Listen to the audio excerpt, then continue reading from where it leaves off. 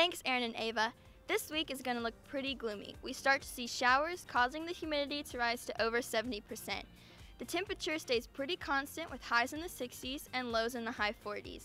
In other news, Punxsutawney, the official groundhog, did not see his shadow, which means spring, here we come. On the other hand, Mr. Hines, Hedgehog Herbert, saw his shadow, which means he predicted 6 more weeks of winter. Guess we will just have to see for ourselves. That's all for this week's weather. Back to you guys.